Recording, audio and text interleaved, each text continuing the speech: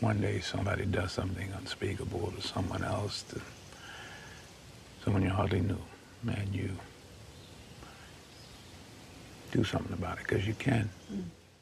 From CBS News, we get this update where a former Dallas police officer convicted of murdering Botham Jean in his apartment 6 years ago has been denied parole, Jean's family said last Thursday.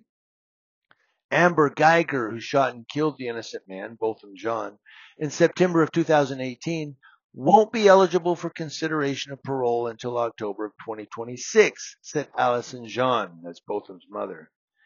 She said, "My family feels a sense of relief having gone through the process and made a strong petition for denial."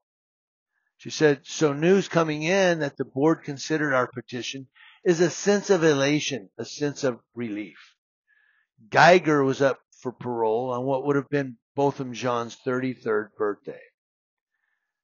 Quote, "She needs to serve her entire 10-year term, which is well below a sentence that one receives for murder," said Allison Jean. She said, "Murder of an innocent man in the comfort of his home, doing nothing wrong." Now, the Texas Board of Pardons and Paroles made the decision, and Guyger, a Dallas police officer at the time, told authorities she confused Botham Jean's apartment for her own. Her body-worn camera was not recording during the shooting because she was off duty at the time. Guyger was convicted of murder and sentenced to 10 years in prison in 2019. She appealed the conviction, but she lost her appeal 2 years ago.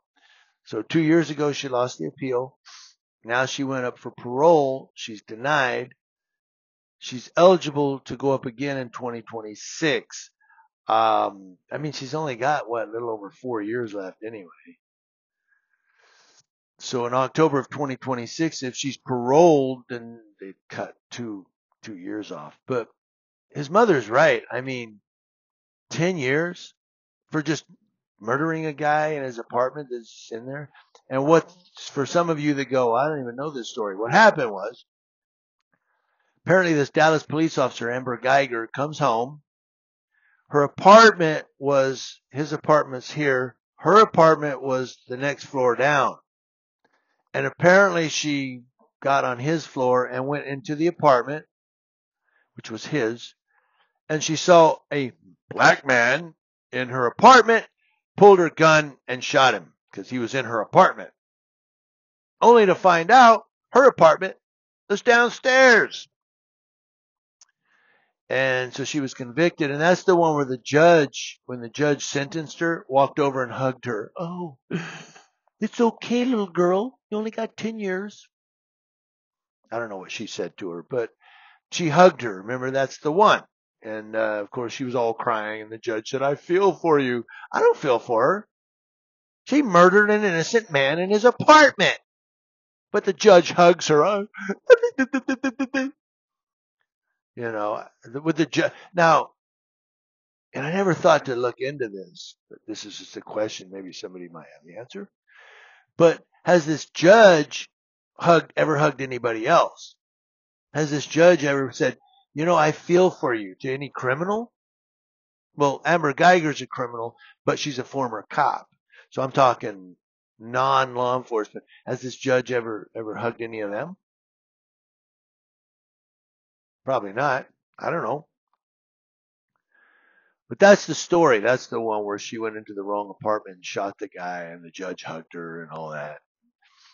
She got 10 years. She was crying in the courtroom, and she said, "I was tired. I worked a double shift, and I was just out of it." And I get being tired. No, look, when I was in the Army, there was more than a few occasions where I worked 80 to 90 hours straight, like no time off, just straight, especially in field training exercises out in the woods.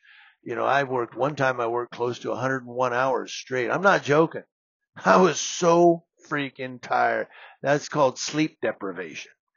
When I was on guard duty, this was back in 85, 86, 87.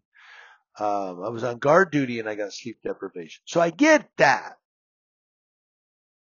I get being so freaking tired you don't know where but at